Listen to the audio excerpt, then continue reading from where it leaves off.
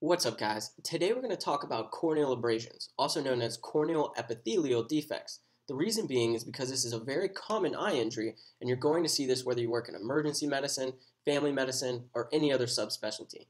In addition, I thought it was important for me to talk about this because when I asked my students to set up for this exam, most of them have no idea how to do the exam or what a corneal abrasion actually even looks like. So with that said, let's talk about how these patients will present, how to do a good eye exam, and how we treat these patients. Corneal abrasions can be defined as a deficit in the epithelial surface of the cornea.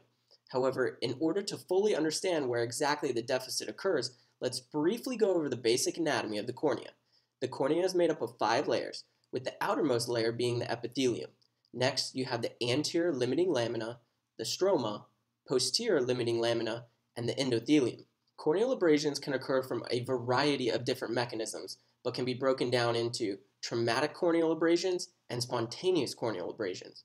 Traumatic corneal abrasions are often caused by fingernails, paws from animals, pieces of paper, makeup applicators, hand tools, tree branches, and even leaves. Basically, anything that has the potential to scratch the eye can cause a traumatic corneal abrasion. In addition, other causes of traumatic corneal abrasions include foreign bodies. Commonly, these are going to be secondary to wood, rust, glass, plastic.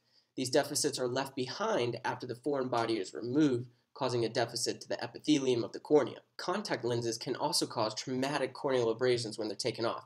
This typically will occur in patients who overwear their lenses, improperly fitting lenses, or fail to clean them properly. Spontaneous corneal abrasions occur in patients that have suffered a previous corneal abrasion. So maybe they had one a couple days ago and it was getting better, but the new tissue sloughed off, predisposing them to recurrent pain and a recurrent abrasion. Other causes of spontaneous abrasions occur in patients with underlying deficits to the corneal epithelium. So now we know what causes this injury, but how will these patients present? These patients will present with a history of direct trauma to the eye via fingernail, tree branch, leaves, etc. They will also be complaining of severe eye pain, photophobia, and a foreign body sensation. In addition, patients with contact-related abrasions will oftentimes tell you that they slept in their contacts and awoke with eye pain and photophobia in the morning. And patients with recurrent abrasions will often give the history of waking up in the middle of the night with severe eye pain, or pain with first awakening in the morning and opening up their eyes. On physical exam, the most important thing you need to rule out is an open globe injury, especially if they're complaining of pain secondary to trauma. On general inspection, make sure there are no protruding, obvious foreign bodies, like a tree hanging out of their eye. Then, have the patient open their eye. If they cannot do this on their own, gently pull the lids apart, making sure to not apply pressure to the eye. Using a pen light, then make sure there's no eccentric or teardrop pupil. External prolapse of the uvea, which can be the iris, ciliary body, or choroid. Next, assess the pupillary response, making sure there's no relative afferent pupil deficit typical of an open globe injury. Confirm the absence of this deficit and look for the normal pupil response in both eyes with a round pupil. Assess the anterior chamber, which in the absence of an open globe injury should appear clear, deep, and of normal contour. Next, take a look at the conjunctiva. Corneal abrasions will have a mild conjunctival ejection or erythema, and oftentimes direct visualization of a foreign body can be seen during the pen light exam. Next, evaluate the extraocular eye movements, which should not elicit any pain or double vision. Then go ahead and turn off the lights and do the dreaded fundoscopic exam. If nothing else, confirm the red reflex. And finally, you will want to measure visual acuity. In my typical practice, I usually have my nurses do this for me before I even enter the room and enter these numbers into their chart. Now, after you've completed the pen light exam, visual acuity, fundoscopic exam, and ruled out the possibility of an open globe injury, you can now perform the fluorescence examination. Tilt the head of the bed back slightly so that the patient is about at a 45-degree angle. Open up their eye gently and instill 1 drop of tetracaine into the eye of question. Before you do this, make sure you warn the patient that it might burn a little bit. Wait about 10 to 20 seconds and then ask the patient if their pain is gone.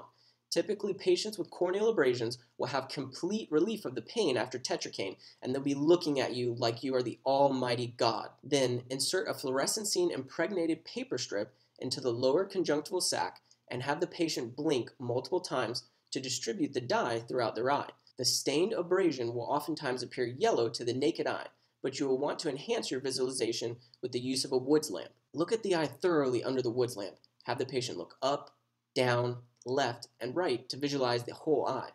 If you see no focal uptake, you can rule out this diagnosis. That is because the intact corneal epithelium does not uptake the dye. However, if you see a focal area of uptake, then you know there has been some damage to the corneal epithelium, exposing the stromal layer beneath, which is uptaking the dye. Note the size of the deficit and educate your patient that their tears will be yellow for a couple of hours but will return to normal shortly. Corneal abrasions, once again, will stain yellow. You will also want to make sure that there's no branching or dendritic looking patterns to the uptake that could indicate herpes simplex virus infection. And finally, make sure you're not confusing a corneal ulcer with a corneal abrasion. Corneal ulcers tend to be round on fluorescence stain, but you can typically see them on pen light exam as a white or an opaque spot. Next, now that their eye is numb, flip the upper eyelid to make sure that there's no retained foreign body. Now the moment you've all been waiting for. How do we treat these patients? Topical antibiotics should be given all patients to prevent superinfection. Topical ointments are going to be the best because they function as a lubricant and might decrease disruption of the remaining and newly forming epithelium. First-line ointment medication will be erythromycin ophthalmic 0.5% 4 times a day for 3 to 5 days. However, this ointment can cause blurry vision and patients might stop using it early due to this side effect. So other options for patients who insist on drops rather than lubricants include sulfacetamide ophthalmic 10%. You can put 1 to 2 drops every 4 hours for 3 to 5 days. Other options include polymyxin B, trimethoprim ophthalmic, 10,000 units per milligram, 1 drop 4 times a day for 3 to 5 days. However, this is extremely important, guys, and it will most likely be a question on your boards.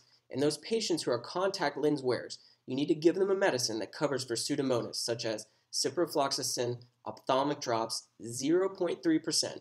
You could put in 2 drops every 4 hours for 3 to 5 days. Other options include ofloxacin ophthalmic drops 0.3%, 2 drops every 4 hours for 2 days, then 2 drops 4 times a day for 3 to 5 days. You can also use moxifloxacin ophthalmic 0.5%, 1 drop 3 times a day for 3 to 5 days, or gentamicin or tobramycin. Now this is very important as well.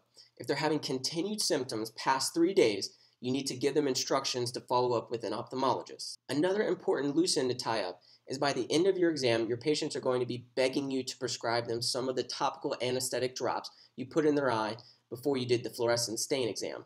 However, you would be wrong to do this because studies show that patients will basically pour this medicine into their eye like a water fountain, and the repeated uses cause delays in wound healing, ulceration, scarring, and even blindness. So I typically prescribe Motrin 800 milligrams 3 times a day and tell them they can take Tylenol over the counter as well.